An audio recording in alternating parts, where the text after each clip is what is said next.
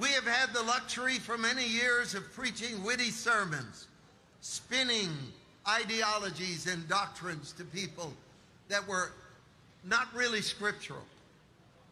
Now God is giving us a new profession of faith, and that's what we are. We are people of faith. How many of you are a person of faith?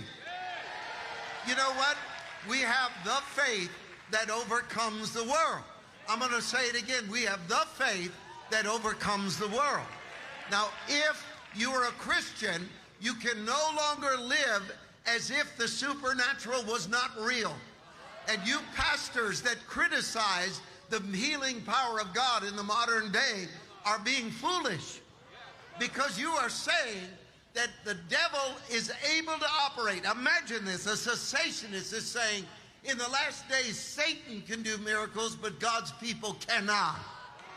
Well, that's a lie from the pit of hell, because Jesus Christ is the same yesterday, today, and forever. Somebody said amen.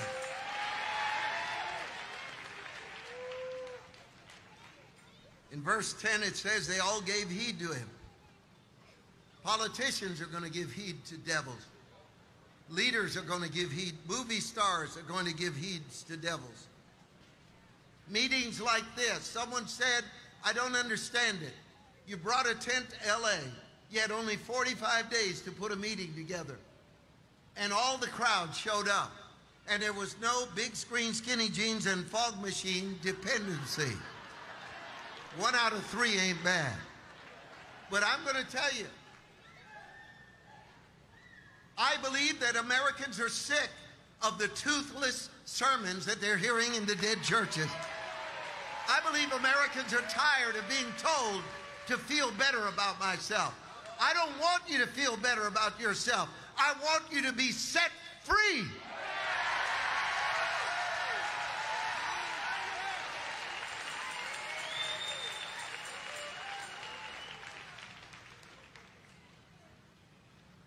I wish that I could have 5 minutes with Oprah Winfrey.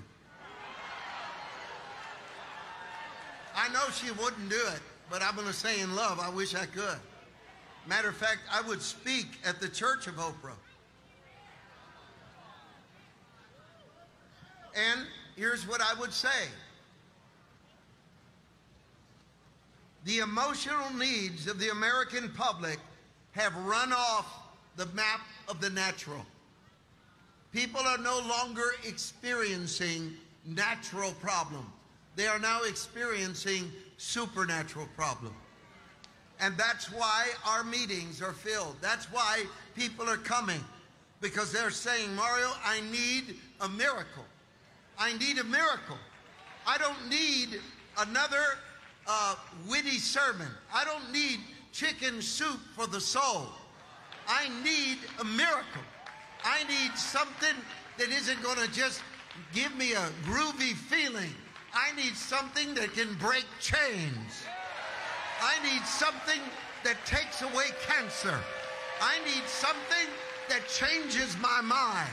I need something that when I've walked up there, the power of evil is off my life forever.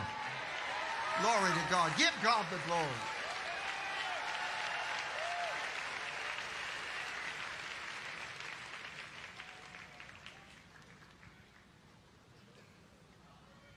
Back in the year 19, none of your business, I was preaching at the university in San Jose State University, in a large hall. Several hundred students packed it out to hear the crazy evangelist from Berkeley. And when I walked out, there was some jeering going on in the back. And I thought to myself, I am never going to calm this crowd down. In the middle of my sermon, on the right-hand side aisle, a young man with a military haircut entered the building screaming as if he were on fire. His screaming was so devastating, heartrending, terrifying, that no one in the room was unaffected. His very presence in that university hall changed the atmosphere. I felt the temperature drop. I felt a stench enter the room. Here's a young man screaming in an agony that you cannot find, a nameless agony. He runs to the front. He falls in front of me. He's writhing like a snake and frothing at the mouth. You're saying, preacher, you're lying. There were almost 1,000 university students that saw this with their own eyes. I looked at him and wanted to run.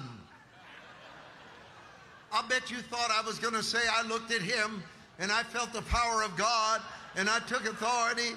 I was looking at the exit behind me.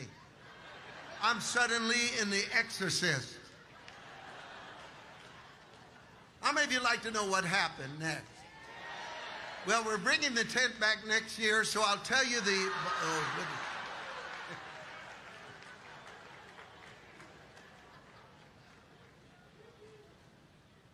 Jesus said, walk down there, kneel beside him, do not yell, put your voice by his ear and command that spirit to leave him alone. I said, Lord, that's not the way I saw it done. I've seen priests with crosses that would get red hot. They'd scream all night, and that's where the church has got to grow up. We have got to quit playing games with the anointing. No, you got to get louder than that. We have got to quit playing games with the anointing. The reason that I believe there is such an intense emotional act by an evangelist in a meeting is because that intense emotional action did not occur in the prayer room before he came on the stage. The victories that are won over demons and diseases are won in the prayer closet. They're won when God wins over you. If God defeats my flesh, I can defeat the power of the devil. Somebody said amen. Now, the Lord said, go down there, don't yell. I wanted to yell. Don't yell. Kneel. Put your head down by his ear. I went down there. I knelt down beside him. I got next to his ear, and I said, you foul devil, leave him alone. And he looked like he had died. He went totally silent. I don't think I could hear his heart beating. He was completely stiff. And I thought, now I got from one terror to a new terror. And suddenly he began to sob like a baby. Sobbing.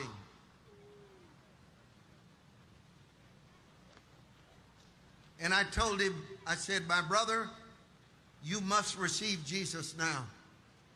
You must receive Christ right now. And he will give you a new spirit. And he'll heal what this devil has done to you. And so he was saved. And he stood up and told the story of how this thing got on him when he was in the war zone. And he came home and he was living in San Jose. And every night he would run across the city screaming helplessly. Many times the police stopped him, tried to have him committed. He couldn't get help anywhere. Now the Bible says this, they all gave heed to him from the least to the greatest, saying this man is the great power of God.